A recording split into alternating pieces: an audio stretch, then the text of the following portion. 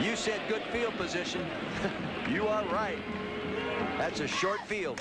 They're now playing on a 30-yard field. And another official. Down we go to Cheryl Miller. Cheryl.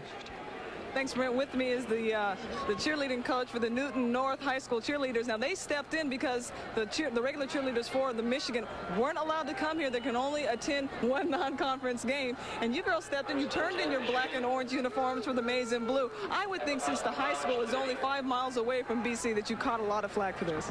Yeah, we're not welcome here today, that's for sure. We're catching a lot today. But, I don't know, Michigan asked us for support today, and we're just here to give it to them. What was the most difficult part of getting ready for today's game?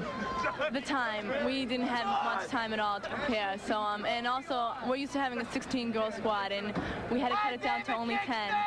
So they're trying to work it out with what they have. All right, thanks, Alessandra. And Brent and Dick, it's not easy trying to substitute the word Wolverines for Tigers. They've had a difficult time trying to memorize Hail to the Victors. Printed cheer. There we are. Okay, you know, Joe DiNucci, a running back over on Boston College, he played high school at Newton. He had to call up a couple of the young cheerleaders and say, well, you're my friends. You can, what's going on here? Plus, Michigan goes home. He doesn't. He stays here. Yeah. Well, there's the young girls from Newton High School right here in the neighborhood. Had to be a big thrill for them, 10 of them. The veterans were invited to come on over here and lead the cheers. The toughest assignment of the week was learning the words to the victors. Yeah.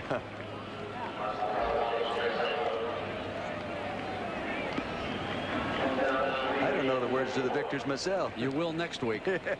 I guarantee it. Best fight song in college football. At least this side of South Bend. We'll be right back.